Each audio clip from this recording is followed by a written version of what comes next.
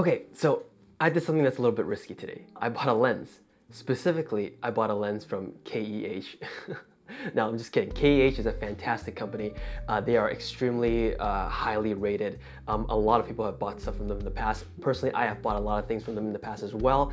The risky thing about it was I actually bought something that's rated as ugly. Now, normally for myself, the lowest I'll ever really go is bargain. KEH, if you guys don't know, usually has a reputation of pretty high standards in terms of like the stuff they sell. A lot of times when you buy bargain stuff from KEH, it's typically in pretty good condition, and then maybe there's like a ding or a dent or a little scratch on it, and that's considered bargain.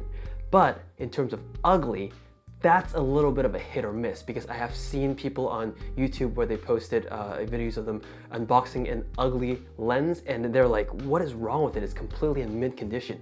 But at the same time, there's also posts of other people where they have purchased an ugly graded lens, and it was riddled with like fungus and haze, and it was just in really poor condition. So I feel like it's kind of like a toss-up. It really depends on who rated that lens and what they determine as ugly. So KEH notes ugly basically means that the lens is a look that only photographers would love. There's probably cosmetic damages, but they also note that there may be fungus or haze that may impact the image quality. So with this one, I'm really excited, but I'm also kind of nervous. All right, so, oh, by the way, just want to note, I'm from Canada. So for those of you out there that are purchasing from KEH and importing over Canada, there are import charges that you need to be aware of. Just want to let you guys know that, because you know, a lot of times we might find pretty inexpensive stuff on KEH, but do know that there's a hidden cost of the import fee, so it might not be as inexpensive as you may think. All right, so what did I buy? I bought a Canon 100mm f2.8 macro L lens. This is the EF version, not the RF version. And you know, I've actually sought after this lens for quite some time now. I think this lens is fantastic. It's great for, obviously, for macro. I mean, sometimes these close-up product shots, oftentimes I would just crop into the image, which is probably not ideal. So having an actual macro lens will definitely help with those kind of shots. But it's also great for portraits, right? I mean, this lens, people use it for portraits all the time. Tack sharp and, you know, gets great detail. But it's also great for events. You know, you can, you know, do headshots, you can do portraits, you can do, you know, your normal event shoots. But at the same time, you can turn around and you can immediately shoot some detail shots, you know, table settings, wedding rings, and all those close-up detail shots. So it's a great and very versatile lens for quite a few purposes. All right, enough talk. Let's unbox this. Okay. Super stoked, super excited, a little bit nervous. This came actually pretty quickly. This came, again, I'm in Canada, and it came in about 3 days. Anyways, all right, let's see what we have here. Very well packaged.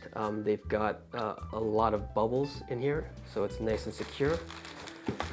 And the lens, they provide a pouch for it.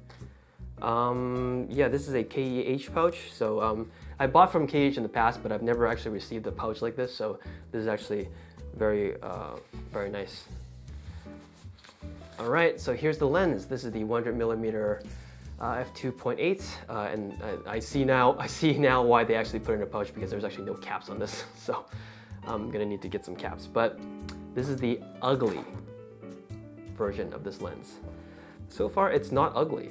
This is a really good condition lens. It's just missing the caps. Now, the glass also looks like it is perfectly clean. But of course, I think the main thing is we should probably take a closer look at this. So let's head over to the desk and we'll examine this a little bit closer. Okay, so let's take a closer look at this Canon 100mm f2.8 macro. Now, like I mentioned earlier, this looks like it is in immaculate condition. Just going around the lens so you guys can see if you can catch the light. Yeah, it is in absolute perfect condition. The glass itself looks really good. I don't see any issues there. Oh, actually, at closer inspection, I do see a little bit of haze. Yes, I do see a little bit of haze on the inside, or fungal spore on the inside. That could, I don't know if you guys can see that, but there is a little bit of of spore growing on the inside. Now, whether or not that impacts image quality, I'm not sure. Whether or not I can open this and just clean it, that is another question as well.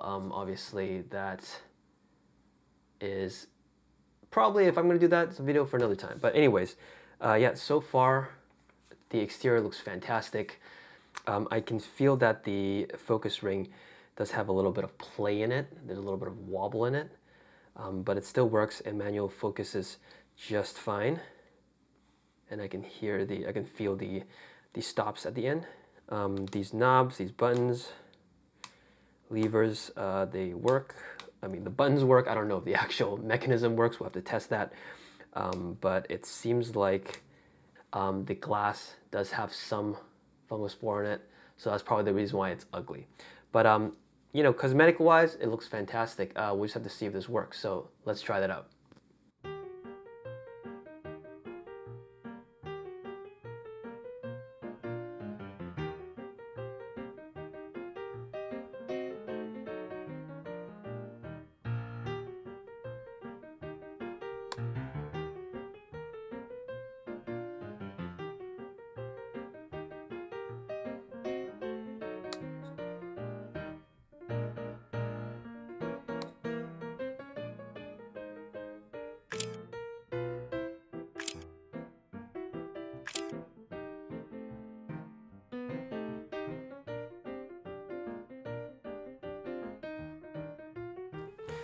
Okay, let's see if I'm extremely close to the camera, and yes, I am. Wow, that is much closer than I expected, but that's okay. That's okay, because this is technically a test, because currently I have the 100mm macro mounted to my Canon R6, shooting this outro part of the video, and it seems to me like it is tracking me pretty well. It looks like it's on my eye. I mean, the screen is a little bit far away, so I can't really tell for sure, but it looks like it's following me pretty well. So it seems like it works, right? You saw some of the tests I did earlier. Some of the autofocus tests were done in video mode, so it was using dual pixel autofocus. So it was a little bit slow going between point A to point B, but I did also try it in photo mode, and it snapped between 2 points extremely quickly, so that's perfectly fine. The image stabilization works perfectly fine as well. Manual focus works perfectly fine as well. The only thing really detrimental about this lens is the little bit of fungus spore that I see inside of the lens, which is a shame because fungus typically grows over time, right? But I can't really ding them for that because I did buy an ugly lens, and on their website, the description does say it may have fungus. But I did do that test earlier that you guys saw. I shot my white desk at f/22. And I wanted to see if there's any like noticeable spots or anything like that. It looks like it's completely fine, so it might not be an issue right now, but like I said, fungus do tend to grow over time, so if you don't fix it or treat it, it could get worse and worse. So I'll see. But the nice thing about KEH is that if you buy anything from them, I think as is final sale, but anything above as is, you can return it, and they do have a return policy. You just have to pay for shipping. And I was pleasantly surprised when I got this lens, took it out of the box, and saw that it was pretty much in immaculate condition, cosmetic-wise, and over the look of it. It was just missing the caps, missing the lens hood, no box, obviously, no pouch, but it did come with KEH's own pouch, so that was nice of them. But the real kicker here is the little fungus spore that's inside of the lens, so we'll have to see about that. But anyways, that's my thought on KEH. Not a sponsored video, by the way. This is just literally me just buying an ugly lens and wanted to unbox it on camera, right? So that's my thought on buying an ugly lens on KEH. If you guys agree with me, that's great. If you guys don't agree with me, that's okay too. Let me know in the comments below. I'll see you guys in the next video.